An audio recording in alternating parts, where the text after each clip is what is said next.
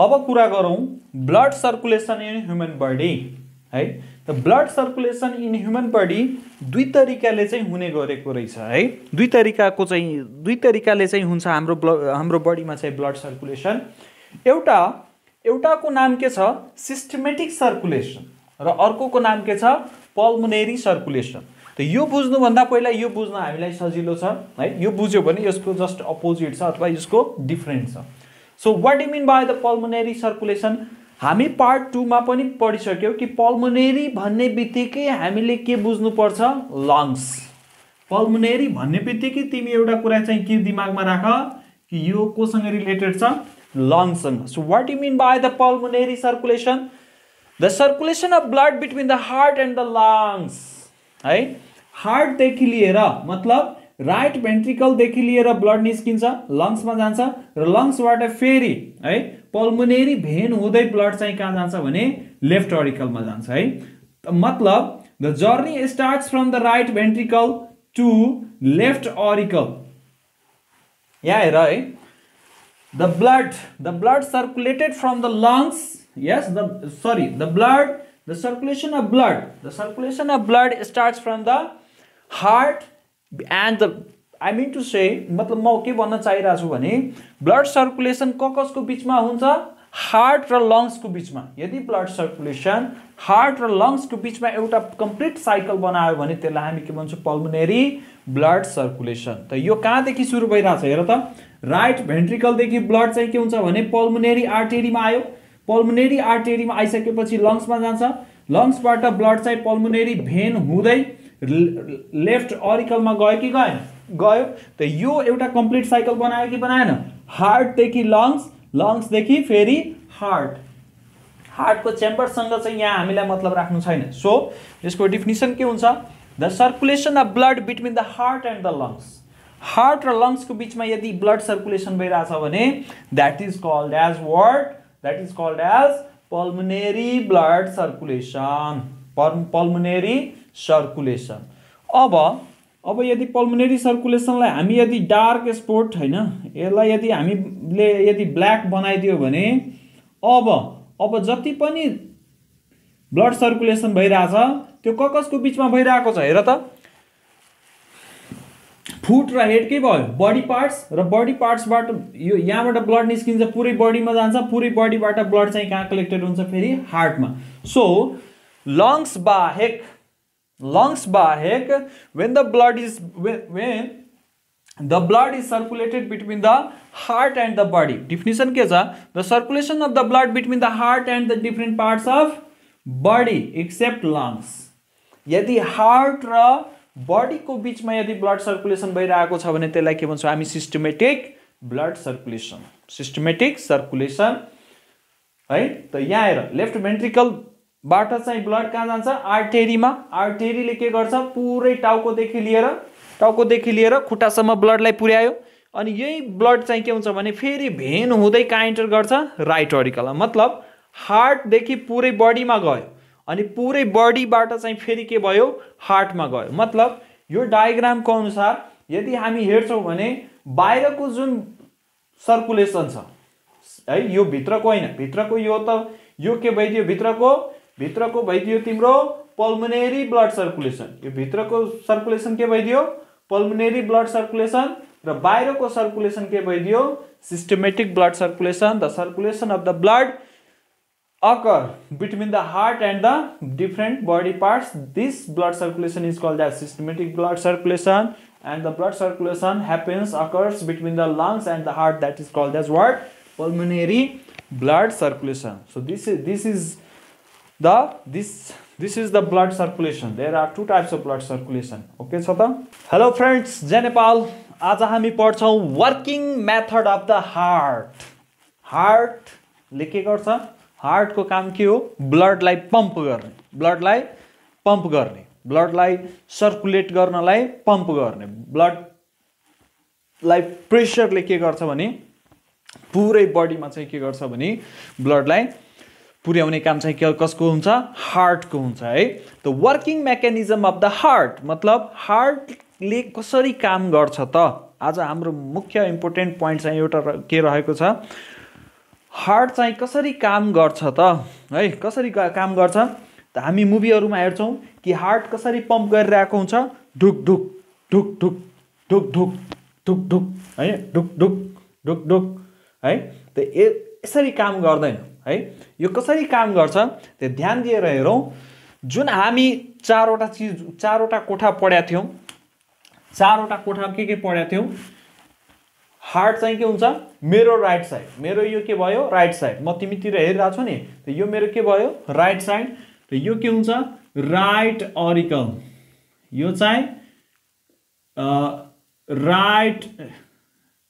Right ventricle, यो चाहिँ के हुन्छ लेफ्ट ऑरिकल, अनि यो चाहिँ के हुन्छ लेफ्ट भेन्ट्रिकल है।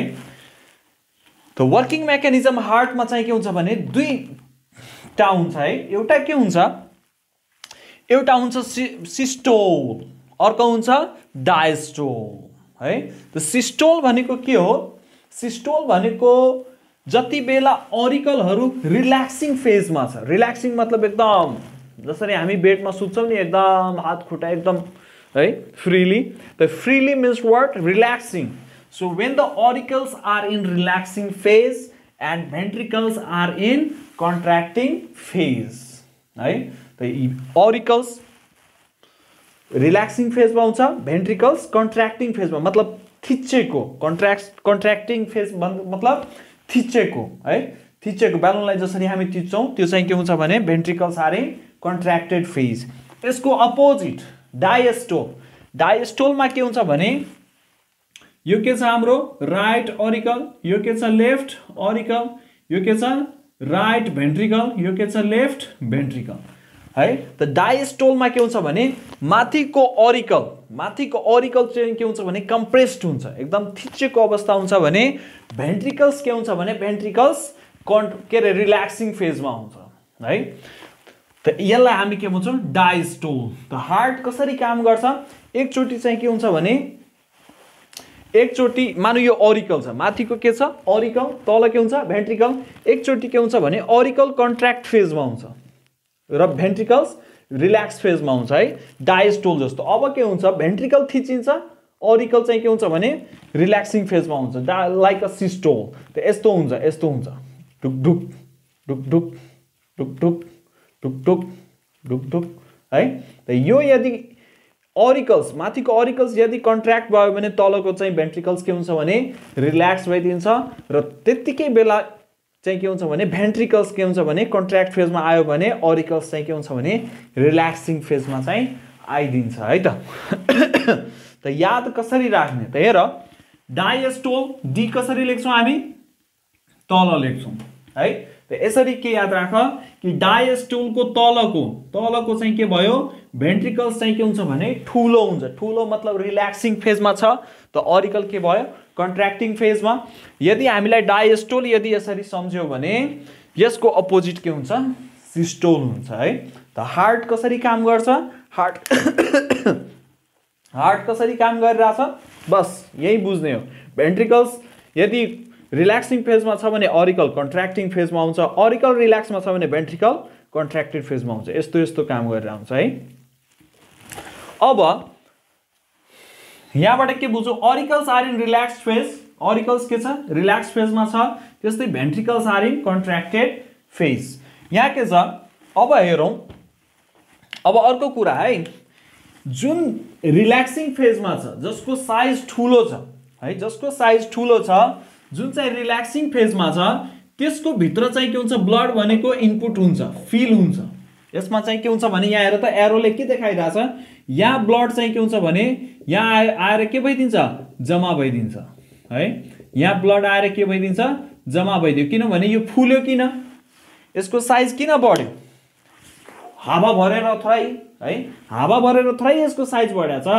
यसको साइज त केले बढेको रहेछ, ब्लडहरु त्यसमा जम्मा भएको हुनाले। अब जस्तो कि होलीहरुमा हामी के गर्छौं बेलुन किनेर पिचकारीले त्यसमा के गर्छौं हामी पानी भर्छौं हो कि हैन, पानीमा रङ घोलेर के गर्छौं त्यसमा रङ घोल के रे प्याक गर्छौं, प्याक गर्दाखेरि जति हामी गर्यो त्यति त्यसको साइज के हुन्छ बढ्दै जान्छ। त सिमिलरली यसको ऑरिकलको साइज किन बढ्यो, त ब्लड इनपुट भयो, ब्लड फिल भयो त्यसमा। यसको साइज किन घट्यो? किनभने ब्लड आउटपुट भयो, ब्लड बाहिर निस्कियो, ब्लड के भयो? बाहिर निस्कियो। सिमिलरली यसको अरिकल किन थिचियो? किन यसको साइज सानो भयो? यहाँबाट के हुन्छ भने यहाँबाट ब्लड निस्कियो, यहाँबाट ब्लड के भयो? निस्कियो।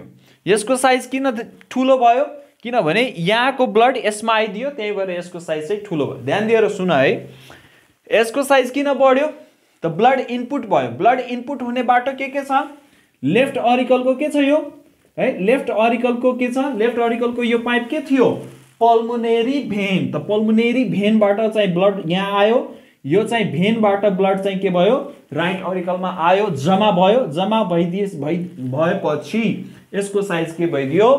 बढेर आइदियो। यसको साइज बढ्यो, यसको साइज बढ्यो, यसको साइज के भयो? सानो भयो। किन? ब्लड चाहिँ के छ भने आर्टेरीबाट बाहिर निस्किरहेछ, यहाँ चाहिँ पल्मोनेरी आर्टेरीबाट चाहिँ के भइरहेछ?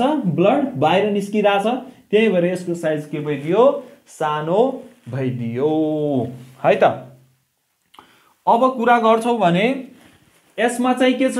यसको साइज किन घट्यो? किनभने अरिकलबाट ब्लड भेन्ट्रिकल्समा आइरहेछ है। एरो डायग्राम हेर त, अरिकलबाट ब्लड के भइरहेछ? भेन्ट्रिकल्समा आइरहेछ। लेफ्ट अरिकलबाट पनि लेफ्ट भेन्ट्रिकलमा ब्लड आएको हुनाले यसको साइज घट्यो, यसको साइज चाहिँ के भयो? बढ्यो है त। त यही म लेखेको छु कि डिअक्सिजनेटेड blood is collected to the right auricle. Right अरिकलमा कुन ब्लड आउँछ? कार्बन डाइअक्साइड क्यारी गरेको blood. That means डिअक्सिजनेटेड blood is collected from the van, is collected from the van inside the right auricle, and oxygenated blood from the lungs to the left auricle. यो चाहिँ pulmonary artery है, यो चाहिँ pulmonary vein, pulmonary vein हुँदै चाहिँ blood चाहिँ के भयो? oxygenated blood left auricle मा कलेक्टेड भयो, कलेक्टेड हुन्छ है। In the meantime, deoxygenated blood passes from the RV. Deoxygenated blood, यसको साइज सानो किन भयो? किनभने यसमा भएको डिअक्सिजनेटेड ब्लड बाहिर निस्किन्छ, लङ्सतिर जान्छ। राइट भेन्ट्रिकलबाट ब्लड कहाँ जान्छ? लङ्सतिर जान्छ। कन्फ्युज छौ भने पार्ट 2 हेर, ब्लडको यस ब्लड सर्कुलेसनको पार्ट 2 को भिडियो हेर्छौ भने एकदम कन्सेप्ट क्लियर हुन्छ है। त यहाँबाट चाहिँ लङ्समा जान्छ है। यहाँ लेख्दै छु मैले, in the mean time, at the same time deoxygenated blood passes from the right ventricle to the lungs, यहाँबाट लङ्समा जान्छ, and from left ventricle to the arteries है त। त यो यसलाई के भन्छौँ हामी? सिस्टोलिक। सिस्टोलिक मिन्स माथिको साइज ठुलो हुनु, अरिकलको साइज ठुलो हुनु, भेन्ट्रिकलको साइज सानो हुनु। ठुलो भनेको रिल्याक्सिङ, तल खुम्चेको मतलब कन्ट्र्याक्टिङ। यो किन ठुलो भयो? यताको पाइपहरूको नाम याद राख्ने है, भिडियो पार्ट 2 हेर्ने, त्योबाट ब्लड चाहिँ इनपुट भएको छ, डिपोजिटेड भएको छ, त्यही भएर यसको साइज के भयो? ठुलो। यिनीहरूको साइज सानो किन भयो? ब्लड चाहिँ बाहिर निस्क्यो। अब कहाँदेखि निस्किरहेछ? लेफ्ट भेन्ट्रिकलदेखि आर्टेरीमा, अनि राइट भेन्ट्रिकल टु लङ्समा। अब यसको कुरा गर्छौँ भने त्यही यहाँ मैले लेख्दै छु है। यहाँ चाहिँ के छ? ब्लड चाहिँ राइट अरिकलदेखि कहाँ गइरहेछ? राइट भेन्ट्रिकलमा, लेफ्ट अरिकलदेखि लेफ्ट भेन्ट्रिकलमा यति बेला चाहिँ ब्लड जान्छ, त्यही भएर यसको साइज के हुन्छ? सानो हुन्छ। यसको साइज चाहिँ के हुन्छ? ठुलो हुन्छ। अब अर्को कुरा, भल्भको कुरा गर्छौँ भने हामी के पढाएको थियौँ? पार्ट 2 मा के पढाएको थियौँ? ट्राइकस्पिक, बाइकस्पिक, पल्मोनेरी एन्ड एरोटिक है। त यहाँ हेर्दाखेरि हामीलाई यो ट्राइकस्पिक र बाइकस्पिक भल्भ के हुन्छ भने क्लोज हुन्छ। किन क्लोज हुन्छ? ब्लड है, ब्लड पल्मोनेरी भेनबाट हुँदै लेफ्ट अरिकलमा पनि आयो, भेन हुँदै राइट अरिकलमा ब्लड छिर्दाखेरि चाहिँ के हुन्छ भने ब्लड भित्र आइरहेछ, तर यो पनि के छ भने कन्ट्र्याक्टेड छ, यताबाट प्रेसर परिरहेछ। प्रेसर पर्नु भनेको के हो? यो चाहिँ ढोका के भइदिन्छ? यो बन्द भइदिन्छ। त खुल्छ कुन कुन? खुल्छ यो दुईटा ढोका है, पल्मोनेरी भेन के अरे पल्मोनेरी भल्भ, अनि यहाँ चाहिँ के हुन्छ? Erotic valve. यो कन्डिसनमा चाहिँ के हुन्छ भने पल्मोनेरी भल्भ एन्ड एरोटिक भल्भ चाहिँ के हुन्छ भने ओपन हुन्छ, र ट्राइकस्पिक र बाइकस्पिक चाहिँ के हुन्छ भने क्लोज हुन्छ। यसमा यसको उल्टो है, ट्राइकस्पिक र बाइकस्पिक के छ खुला छ त्यही भएर त राइट अरिकलबाट राइट भेन्ट्रिकलमा ब्लड गइरहेछ भने लेफ्ट अरिकलबाट लेफ्ट भेन्ट्रिकलमा ब्लड आइरहेछ तर यहाँ चाहिँ के छ पल्मोनेरी भल्भ र एरोटिक भल्भ चाहिँ के हुन्छ भने क्लोज हुन्छ so this is called systolic this is called as diastolic याद कसरी राख्ने डायस्टोलिक याद राख्ने है डायस्टोलिक डी कसरी लेख्छौं हामी तल ठुलो डी हैन ठुलो साइज गर्छौं है त डायस्टोलिकको तलको साइज के हुन्छ ठुलो हुन्छ है सो यसरी काम गर्छ this is the working mechanism working methods of our heart एउटा क्वेशन के छ बेसिक क्वेशन अथवा एक्जाममा पनि आउन सक्ने क्वेशन के छ भने normal blood pressure is 120/80 mm of Hg what is it's meaning यसको मिनिङ के त यसको मिनिङ के त है त 120/80 mm of Hg mm of Hg भनेको मिलिमिटर अफ मर्करी यो त प्रेशर नाप्ने युनिट हो एटमोस्फेरिक प्रेशर हो कि हैन त 120/80 भनेको के हो यहाँ 120 भनेको सिस्टोलिक प्रेशर हो के हो सिस्टोलिक अनि 80 भनेको के हो डायस्टोलिक है डायस्टोलिक है अब एक प्रकारले यो बुझौं कि आर्टेरी हैन यो के हो यो पाइप के छ हाम्रो आर्टेरिज है यो पनि के हो हाम्रो आर्टेरिज है त कति बेला ब्लड आर्टेरिज ब्लडको प्रेशर हाई हुन्छ त कति बेला आर्टेरीमा कति बेला प्रेशर हाई हुन्छ त जति बेला हामी अब जस्तो कि मानु यो बोतल छ मानु यो के छ बोतलमा मैले एउटा मानु पल बनाए त पानी यतिकै छोडे भने मै अलिकति नजिकसम्म पानी जान्छ है तर परसम्म पुर्याउनु छ भने म यसलाई के गर्छु थिच्छु हो कि हैन म यसलाई के गर्छु थिच्छु कन्ट्र्याक्ट गर्छु त्यस्तै आर्टेरी कोसँग कनेक्टेड छ भेन्ट्रिकलसँग लेफ्ट भेन्ट्रिकलसँग त भेन्ट्रिकल जति बेला कन्ट्र्याक्टेड हुन्छ नि जसरी थिचिन्छ नि है जसरी पिचकारीलाई हामी के गर्छौं थिच्छौं हो कि हैन प्रेशर दियो भने के हुन्छ पिचकारीको मुखबाट चाहिँ पानी चाहिँ एकदम टाढासम्म जान्छ सिमिलरली जति बेला भेन्ट्रिकल कन्ट्र्याक्टेड फेजमा हुन्छ त्यति बेला ब्लडको प्रेशर ब्लड निस्किने प्रेशर के हुन्छ यहाँ चाहिँ हाई हुन्छ यहाँ चाहिँ के हुन्छ हाई हुन्छ त हाई भनेको कति हुन्छ 120 एउटा हेल्दी पर्सनमा चाहिँ के हुन्छ भने सिस्टोलिक प्रेशर 120 हुन्छ भने डायस्टोलिक कति हुन्छ डायस्टोलिकको बेलामा कति हुन्छ 80 हुन्छ systolic what do you mean by 120/80 120 is the systolic pressure and 80 is the diastolic pressure on the wall of artery right on the wall of arteries right arteries को wall को reference मा हामी blood pressure नाप्छौं यो हैन कि van मा pulmonary van मा lungs मा त्यस्तो केही पनि छैन हामी ब्लड प्रेशर के रेफरेन्स मा नाप्छौं कि आर्टेरी को वाल मा कतिको धक्का लागिराछ ब्लड को कतिको प्रेशरले ब्लड चाहिँ हानिरहेको छ त है त्यो त्यसको रेफरेन्स मा हामी ब्लड प्रेशर चाहिँ के गर्छौं भने नाप्छौं त बुझ्यौ है त यहाँ चाहिँ के हुन्छ भने सिस्टोलिक को बेलामा ब्लड प्रेशर हाई हुन्छ आर्टेरीमा र त्यसपछि डायस्टोलिक को बेलामा चाहिँ के हुन्छ भने ब्लड प्रेशर लो हुन्छ है so this is the working methods of our